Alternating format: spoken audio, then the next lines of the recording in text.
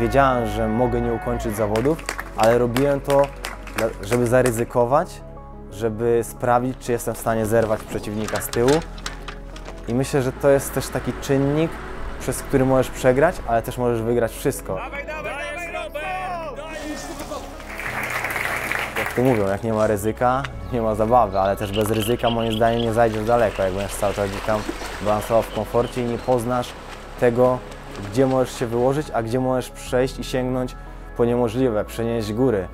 Ten taki pierwiastek, który z jednej strony wali mi świat, a z drugiej wzbija mnie na wyżyny, na które nikt nigdy nie doleci. Nazywam się Karaś, jestem mistrzem świata w ultra triatlonie.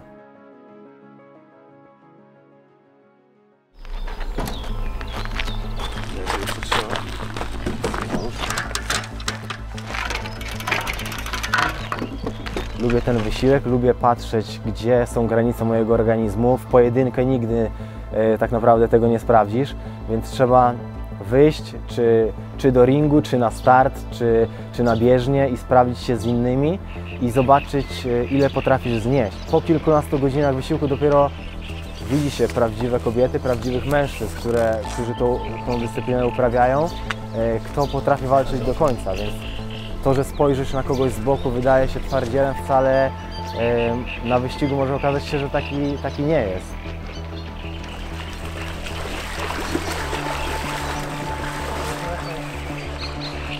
Jak na treningu spędzam 4-5 godzin, nie wiem, co się wydarzy na wyścigu, który trwa 30 czy więcej. Więc to okaże się dopiero na starcie. Także ja potrzebuję tego, żeby się sprawdzić i żeby gdzieś zawojować z kimś innym bark w bark i zobaczyć tak naprawdę, gdzie jestem i dowiedzieć się więcej o sobie.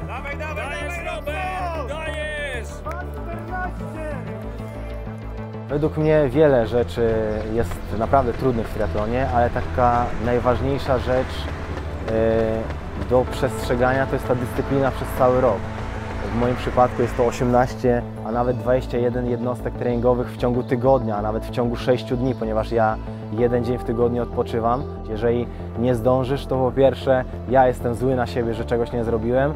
Wyobrażam sobie, że gdzieś tam rywale mi uciekają. Gdybym ja nie miał celu, tak jak mówiłem wtedy w postaci rywalizacji czy w postaci wyścigu, to ja bym nie mógł trenować 21 razy w tygodniu. Jeżeli wiesz, że masz jakieś marzenie do spełnienia, masz cel do zrealizowania i potrafisz zrobić to, co jest najważniejsze, czyli trzymać ten reżim przez cały rok, to będziesz mistrzem. Talent musi być, jeżeli chcesz być jednym z najlepszych zawodników na świecie, musisz mieć talent. Ciężka praca przede wszystkim, no i też genetyka. Jeżeli masz dużo obciążeń na treningach, bardzo wiele kilometrów musisz przebiec, a bieganie jest bardzo obciążające, przesiedzieć na rowerze, gdzie ten lędźwia, kręgosłup trochę dostają. Tu jest mnóstwo cegiełek, które muszą się złożyć w jedną całość, żeby osiągnąć sukces gdzieś na najwyższym poziomie. Nie chcę gdzieś tam zamykać tyłów, czy gdzieś być na początku nawet stawki. Ja chcę po prostu wygrywać, jeżeli robię to na 100%, jeżeli to jest moja praca, jeżeli są oczekiwania wobec mnie i ja mam oczekiwania wobec siebie, to chcę być po prostu najlepszy. Próbowałem wielu prac w swoim życiu, ale nie potrafiłem tam zostać na dłużej, bo wiedziałem, że muszę spróbować czegoś innego, że to do końca nie jest to.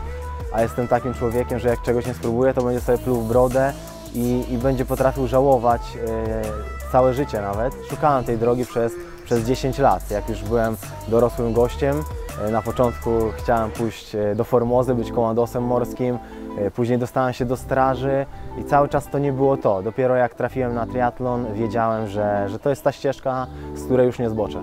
W 2009 roku podjąłem taką decyzję, że zacznę uprawiać triatlon. Bardzo szybko zerwałem więzadła krzyżowe, musiałem przejść operację, miałem powikłania i tak naprawdę na poważnie w 2012 roku wznowiłem trening.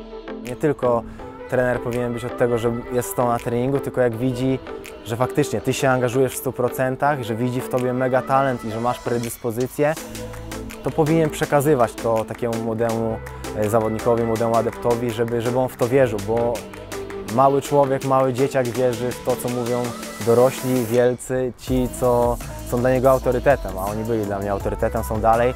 Także cieszę się, że mi powiedzieli te słowa, bo to były kluczowe słowa. Robert, ty możesz być jednym z zawodników najlepszych na świecie. Ja w to wierzę do dzisiaj, na pewno sam bym tutaj nie doszedł. Triatlon jest całym moim życiem tak naprawdę. Kiedyś był tylko pasją, później przerodził się też w pracę. Nie tylko jestem zawodnikiem, nie tylko gdzieś tam udało mi się pozyskać kontrakty, z których się otrzymuje, które są jakby taką nagrodą za wyniki, ale także postanowiłem przekazać swoją wiedzę młodym adeptom, ale także zawodnikom, którzy już są dłużej w triatlonie, żeby po prostu pomóc im w osiąganiu coraz lepszych wyników. Ja już jestem na tyle doświadczonym zawodnikiem, że wiem, kiedy jestem naprawdę zmęczony, kiedy trzeba jakąś jednostkę odpuścić, bo tak naprawdę plan jest ruchomy. Wielokrotnie przekonałem się, że nie pójście na taki trening właśnie z lenistwa później kończy się takim żalem, takim smutkiem, takimi pretensjami do samego siebie, że niepotrzebnie odpuściłeś. Tak jest okrutne, jak ci idzie, to cię wspierają, jak gdzieś powinie się noga, to trzeba się zmierzyć z krytyką. Natomiast nauczyłem się tego i też to przekuwam teraz nawet taką krytykę w sukces, bo jeżeli jest głośno z jednej czy z drugiej strony, to znaczy, że ktoś na mnie patrzy. Ja wiem, że nic złego nie robię, że daję z siebie wszystko. Przede wszystkim pomagam swoim najbliższym, pomagam tym, którzy mi kiedyś pomogli, od których czuję dobrą energię i czuję wsparcie, że wiem, że zrobiliby dla mnie naprawdę wiele. Może nie wszystko, ale naprawdę wiele. A ja też wiem, jak pomoc smakuje. Ja też potrafię pomóc osobom, których nie znam, które widzę, że mają potencjał w sporcie, czy gdzieś tam się realizują. Pamiętam, jak nawet mój pierwszy trener dawał mi zegarek, jak dostałem pierwszy raz pomiar mocy, bo nie było mi na to stać. Pamiętam, jakie to było uczucie, że chciało się ciągle wsiadać na rower, ciągle biegać, patrzeć, kontrolować to wszystko. Jakie to były emocje i jeżeli ja mogę teraz komuś coś takiego podarować, to jest dla mnie wspaniałe, bo ja już to zaznałem. Ja jeżeli coś robię, pomimo tego, że ktoś z boku mi bliski mówi: Robert, to jest złe, to i tak, jeżeli czuję, że chcę to zrobić, to zrobię. Nawet jak miał się przejechać, ja po prostu sam muszę się potknąć i wstać z tej ziemi.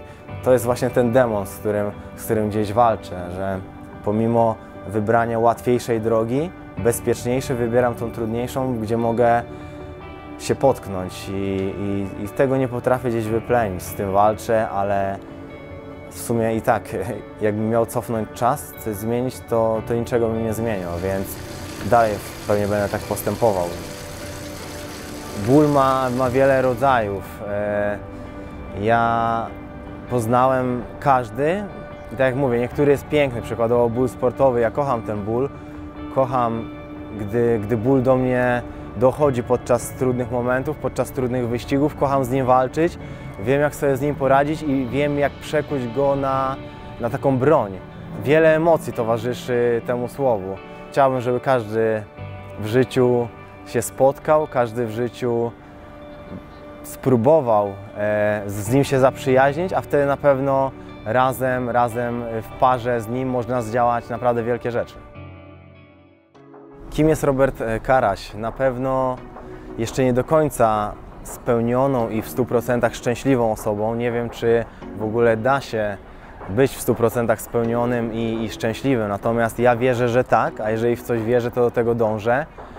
Na pewno w mojej głowie jest wiele jeszcze pytań, które pozostają bez odpowiedzi, ale jeżeli to są pytania, na które ja wewnętrznie wiem, że chcę znać odpowiedź, to będę do nich dążył, więc jestem na pewno dalej ciekawy świata, na pewno dalej będę chciał znaleźć i poszukać odpowiedzi na wiele pytań, które mnie nurtuje i życiowo, i sportowo. Jak masz cel, jest droga pełna znaków zapytania i to chyba o to w tym wszystkim chodzi, żeby je powoli odkrywać. A jak nie masz celu, masz zwykłą drogę, to życie nie ma sensu. Co mogę radzić? Albo co mogę powiedzieć o sobie i żeby ktoś może wyciągnął wnioski z mojego życia, z mojego doświadczenia, to żeby patrzeć na siebie, robić to, co mamy w sercu. Czasem nawet nie słuchać rodziców, nie słuchać najbliższych, bo oni nie wiedzą, co ty czujesz, na co ty masz ochotę. Oni za ciebie życia nie przeżyją, ty sam musisz to zrobić. Właśnie moje przemyślenia to robić to, co jest w sercu, to, co kochasz, to, co w czym jesteś dobry, a nie dobry jest twój brat, siostra, kolega czy idol. Trzeba robić swoje, znaleźć swój talent, znaleźć swoje miejsce w życiu, więc na pewno odnaleźć siebie. To jest według mnie najważniejsze.